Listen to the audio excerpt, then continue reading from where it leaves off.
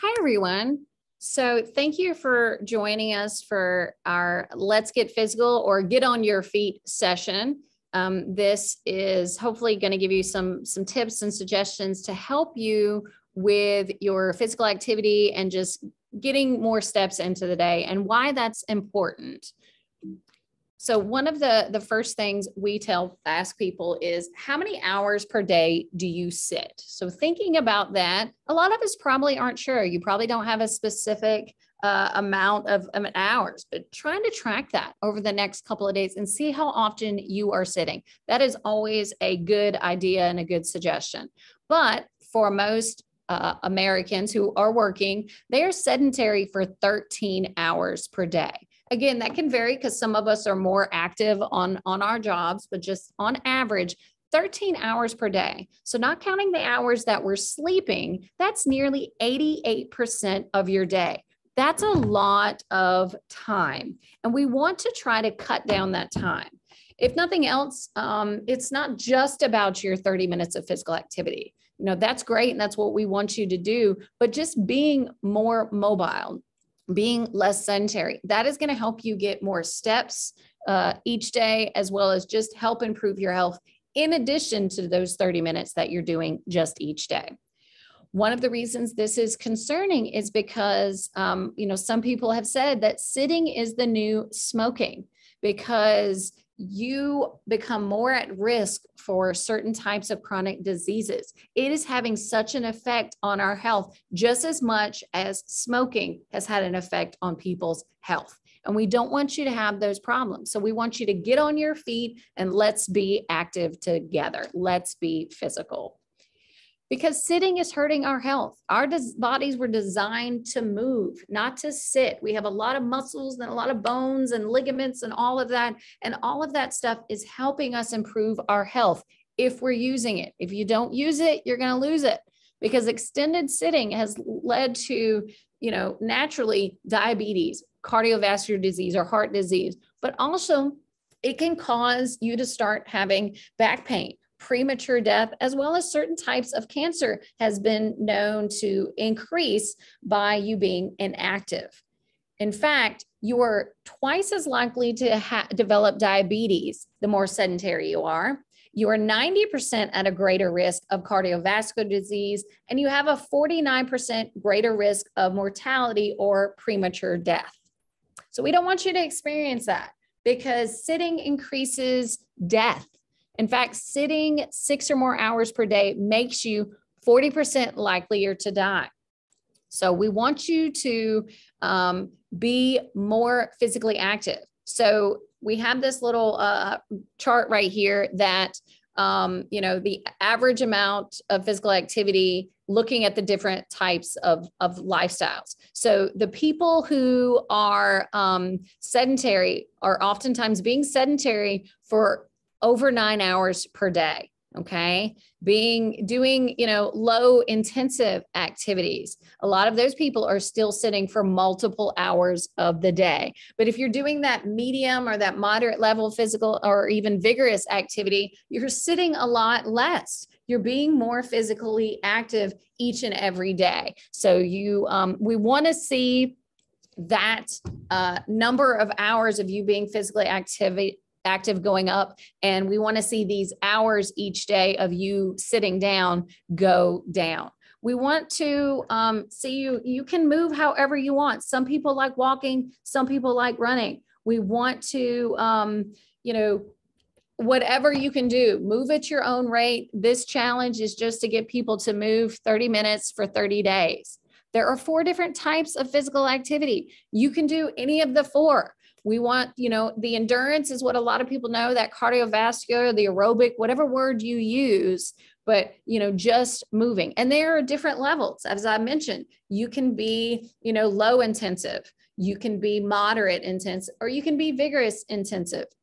So there's different levels within that endurance, but the endurance is really going to be what gets your heart rate up. If you're at least at the moderate level, that's going to be where your heart is moving a little bit faster. There's also strength training. So not only do we want to see that, moderate level intensity, we want to see 2 days of strength training. It doesn't have to be big, heavy weights. You can have some small 1, 2, 3, 5 pound weights. I keep them near at my desk at work. They help me just, hey, I've got 2 minutes before this meeting. Let's grab some weights and do something basic. It doesn't have to be a long amount of time each and every time. You can exercise for short durations throughout the day to get your 30 minutes. That's perfectly fine. As we get a little bit older, we're also concerned about our balance and preventing falls. So making sure you're doing some stretches, making sure you're, balancing on one foot, and see if you're able to do that. The stronger that you work on your muscles and, your flexibility, the better off you will be to balance and not fall. Flexibility, that I kind of see as the warm up and cool down of my endurance activities. I'm doing my warm up stretches or my basic activities, and I'm doing my cool down. So it gives my body a chance to slowly decline back to, how I normally was. But these are 4 different types of activity. However you want to do it, just get on your feet and move. Adults are supposed to move 150 minutes, which equals 30 minutes, 5 days a week. We hope that you are doing that and beyond each week. That's the ideal that we would love to see, but at least hitting the 150 minutes. If you're doing more vigorous, intensive activities instead of moderate level, then you can do less amount of time. But we still also want to see 2 to 3 days of that muscle strengthening. Again, it doesn't have to be for long periods of time. It doesn't have to be extremely intensive weights. Just working your muscles is important. However you do it.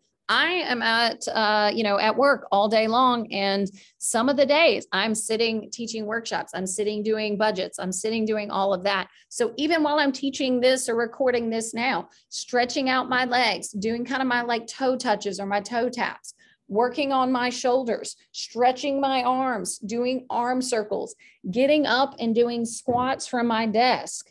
Okay, swiveling around in my chair to do my stretches from side to side, doing my, my calf raises, stretching out my hamstrings, doing lunges, whatever I can do in my office or while I'm sitting. If I have to sit, do that.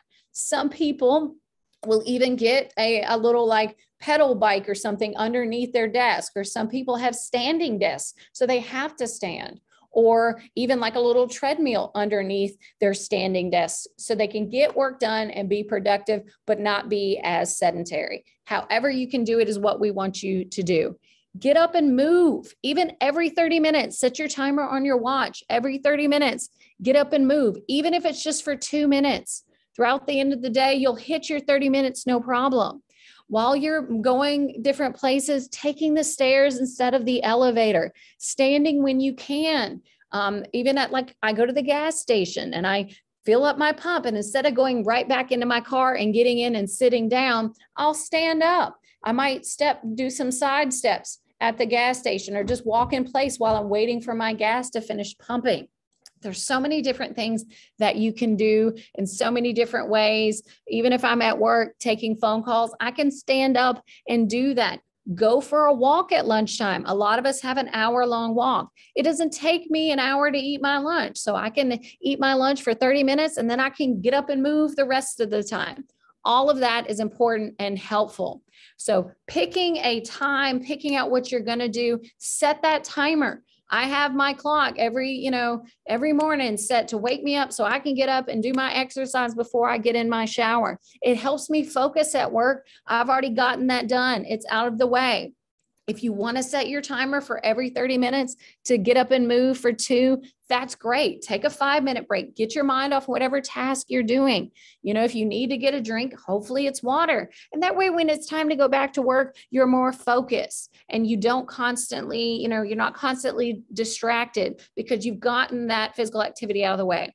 There's so much technology nowadays to help us, whether you're using, an app such as MyFitnessPal or Lose It. They have websites as well. So if you don't have a smartphone, you can have a Fitbit, a basic Apple Watch, or a pedometer. I have a basic watch. It's not a brand name, and it just kind of counts my steps, but it also will buzz me every 30 minutes to let me know, hey, you haven't gotten up and moved. You need to get up and take some activity. Certain watches will also let you know that you haven't had any water today. I have downloaded different apps to do some workouts. It might be 5-7 minute workouts, but I can do 2 or 3 or 4 of those and get my time throughout the day. So use that technology, find out what's in your local area so that you can join. Here locally, we'll have a 5K or even virtual 5Ks. You can join a 5K from somewhere else. So you're doing the walking on your own, but people from all across the country are kind of joining in. They're just all walking in different places, kind of like this Facebook group. This is a great place to be and participate. Our local Parks and Rec has a lot of classes, as well as our senior center. Our senior center also has a fitness gym so that we can go and do things. There are tons of workout and exercise videos on YouTube, on Facebook. Use technology in the good manner. Don't just be sitting on your couch all day scrolling through social media. Use it to your advantage, such as joining groups like this. I'm sure there are other support groups that you can join, and figure out how to get your physical activity in. Thanks for joining us this week for our weekly Facebook Live session as a part of this Walk Away 30 for 30 group. And we hope you are successful to get your 30 minutes for 30 days this month. Thanks for tuning in.